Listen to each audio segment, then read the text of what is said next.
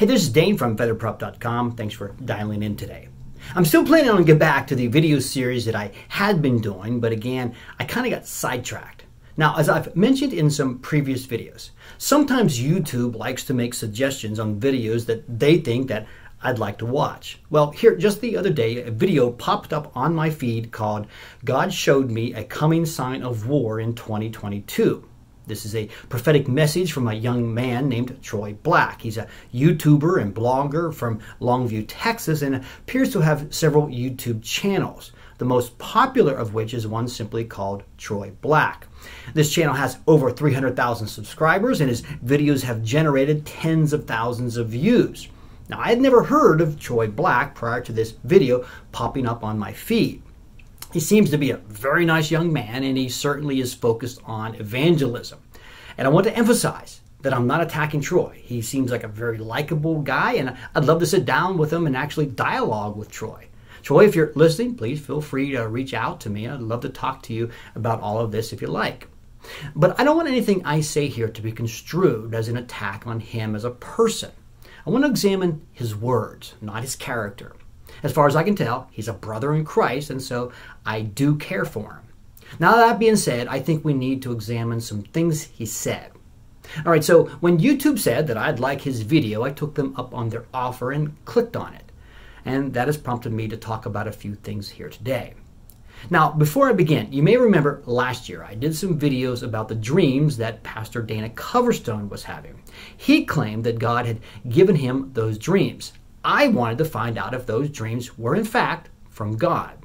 I would think anyone would want to do that. If person A claimed that God was giving them a message which included some instructions for person B, then I would think person B would want to know for sure if God had really spoken to person A. Seems reasonable to me, but I discovered that many people don't think like that. Lots of people don't like thinking about what's going on. They prefer the emotion of the moment. I, on the other hand, want to know if the message is really from God. Okay, let's talk about Troy Black's video, which contains a prophecy. Troy claimed that he had a vision on September 11th, 2021, and that it was a prophecy that he felt he needed to share. If God is speaking, then I want to know. I don't just assume that a vision is inspired because the person who had it told me that it is. Now, before we get into the prophecy, I want to talk about some scripture that Troy had used in his video. Troy told us that the Bible tells us that in the end times, or last days, there will be wars and rumors of wars. He then reads from Matthew 24, verses 6 through 13. Now, this is a passage from a very famous section of Jesus' teaching, which we call the Olivet Discourse. I did an entire video series on that chapter a few months ago in which I went into a lot of detail about that chapter. Feel free to check it out. But just to be brief, Matthew 24 begins with Jesus foretelling the destruction of the Jewish temple that he had just walked out of. After he and his disciples left the city, 4 of his disciples pulled him aside privately and asked him about what he had just said. I think the idea of the temple being destroyed was frightening to them, and so they wanted to know when it would happen and what sign there was that it was about to take place. And so in the passage that Troy reads in his video, we find Jesus answering the disciples' questions. He tells them that there will be wars and rumors of wars as a sign, but that the end was not yet. Now, Jesus told his disciples that these wars and rumors of wars were something that they were going to see prior to the destruction of the Jewish temple, which occurred in the year 70 AD. Troy tells us that these wars and rumors of wars are something that we should expect to see in the end times or last days. However, Jesus didn't say that. He didn't say that his disciples would see it and that the final generation would see it too. He didn't say that these things would happen twice. You won't find that anywhere in the Bible. I know it's a very popular thing to teach, but I just want to take a moment and tell you that it's simply not there. Now, this is not incredibly important to me, but Troy shared the scripture for what he calls a foundation for the vision that he had.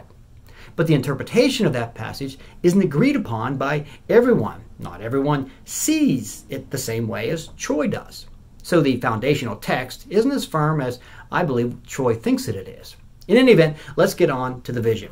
Troy described being in a position high above the earth, and seen a missile heading down to the land from high above. He then said that he was shown an underwater machine digging on the ocean floor and digging up huge metal tubes. It was at that time that Troy said he heard the Holy Spirit tell him, digging up the past. After praying about this, Troy said God told him, some of the things that happened a year after you were born are going to be raked back over the coals again. Now, Troy believes this is a reference to the Persian Gulf War that occurred in 1990 and likely involves the nations of Iraq, Kuwait, and the United States. Troy then said that God spoke to him again, saying unsettling reports and unrest by January of this next year. At a little after the 14-minute mark of the video, Troy described another vision in which he saw missiles being launched from what he believed to be a submarine, and an hourglass lying on its side under the water. Now, he seems to suggest that this vision is a prophecy of a coming spiritual war and that God is calling his people to pray. So in summary, it would appear that Troy is telling us that in January of 2022, we in the United States should expect unsettling reports and unrest having to do with Kuwait and or Iraq. He's also suggesting that there's a spiritual war going to take place and that Christians need to pray, evidently for revival. So, are these visions from God? That should be everyone's question. Well, it's hard to say anything objectively about the second vision because it's about a spiritual war that we can't really know much about. In other words, we can't see it taking place.